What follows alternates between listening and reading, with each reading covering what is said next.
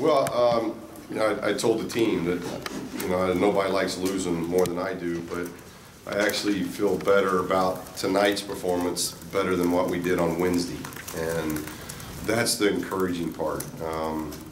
The start, we've had a couple bad starts this week, but I don't think this was such a bad start from an effort and intensity. I think we just didn't make shots, and this is, in my opinion, the best team we've played so far this year. And we got down 10 points early where they made shots, we didn't make shots. And this is a hard team to get in that kind of hole. And I think after that, you know, we played pretty well. We played pretty steady basketball from then on. You know, we got Isaac going in the second half, which I think really helped us. I liked what our young bench came in and provided. They gave us some effort, and they didn't back down. And they're going against a very experienced, very upperclassman-laden team. You know, you got Wiltshire and Wesley, two transfers that combined for 44. So this got a lot of experience and a very, very good basketball team. So it was encouraging. We obviously don't like losing, but I'm more encouraged after seeing our guys fight and some of the things they did in this game, more so than after the tape I watched against Riverside. Steve, how does the experience sort of manifest itself, especially down the stretch? It seemed like you would make. Yeah, you know, they're just the composure. They've been there. They've kind of been there, done that. We got a lot of guys going through it for the first time, and they've got a lot of guys that they've been in these situations. They've been in good, tight, physical games, and they know where to go with the basketball. They know how to, you know, they don't panic. They play with great poise. And yet great pace. You know, offensively they're really hard to guard because they've got so many guys that can make threes. They had, what, 5 guys make threes tonight, and yet people would tell you their strength is inside. You know, so you're trying to guard them on the block, and they're so big and physical and very talented. Those bigs are talented. So you got to worry about that, and then by the time you worry about that, somebody knocks in a 3.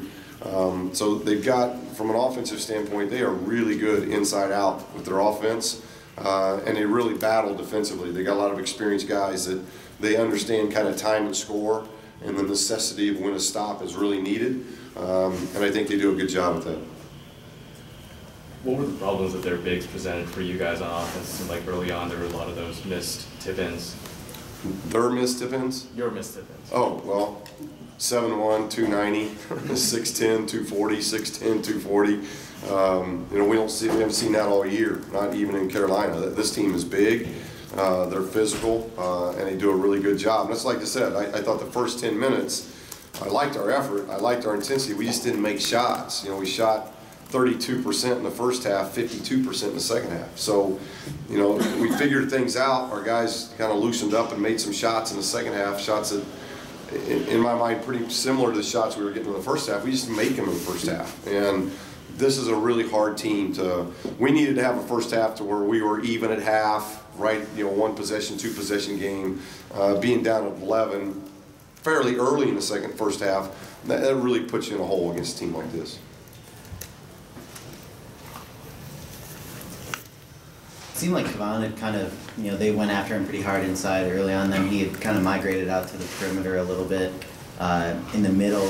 What happened after that? I know, was that just something that they did a little bit more to shut him down? Well, no, I think, you know, I think you know, they made a switch on Kevon, they made a switch on Bryce. You know, they put Bell on Bryce and Pangos on Isaac. So, you know, and I think that's what, it's a compliment. And I've told Bryce that, I've told Kevon that. It's a compliment to where all of a sudden you're drawing the best assignment. You know, that's a compliment to you of what you've been doing. And so now it's about learning and gaining that experience. Kevon, early in the season, is probably not getting that. And, you know, now he's getting, it wasn't just Wiltshire guarding him. You know, they knew where he was. You know, they came at him with blockouts. They made it hard for him to rebound. They really focused on him. But, you know, at the end of the day, he shoots 60% from the field, 50 from 3, gets 8 rebounds, 14 points, 4 assists, probably a season high for assists.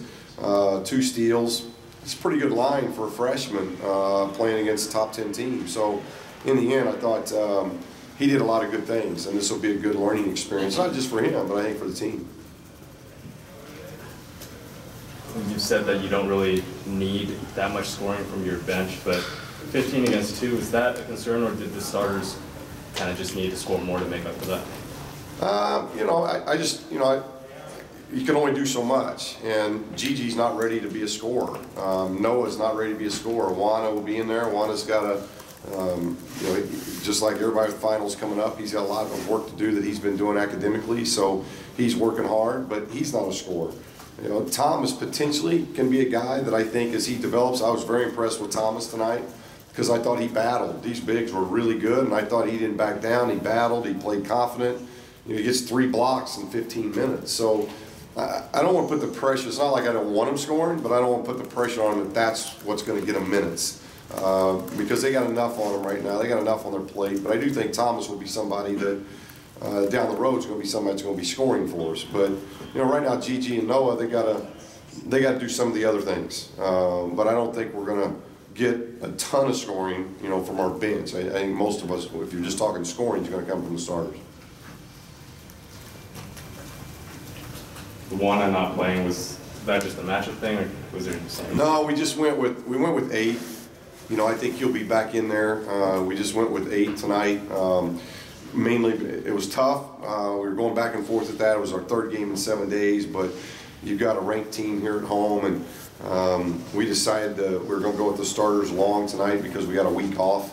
So now we'll give the guys 2 days off. They'll get a study for finals, and it's been a big week. We've had a big week this week, 3 games this week, plus we've had guys have some finals and some final papers, and we got all that next week. So we just decided to go with 8. It wasn't anything Juana, you know, hasn't or has done, and I fully expect him to be back in the next game.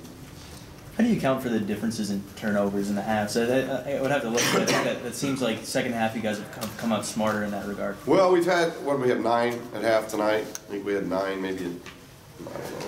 If I remember right, maybe 9 at half. 9 and 3 maybe. And only 3 in the second half. You know, again, it's experience versus inexperience. I don't know how you account for it any other way. You know, it's Gonzaga starting the game, top 10 in the country. They've been there, they've done that, they've played in games that people are shooting, giving their best shot for. These guys haven't. You know, this is the first for our team to do that. And I'm not saying it was nerves, but you know, anxiousness, and you saw that a little bit in shooting. And I'm sure you have a little bit that to do with handling of the basketball, feeling yourself out a little bit. And then in the second half, you know, second half we score 47, we shoot 52, we got to the free throw line finally, and we didn't turn the ball over. So those are encouraging things.